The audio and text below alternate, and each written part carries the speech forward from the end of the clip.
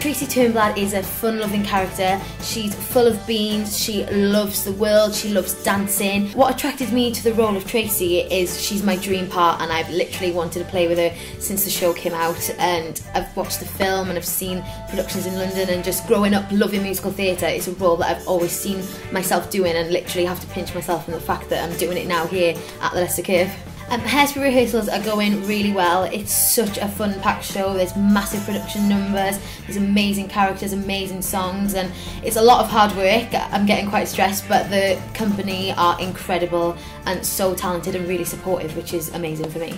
And all because he touched me, he looked at me and stared, yes, he bumped me. My heart was unprepared when he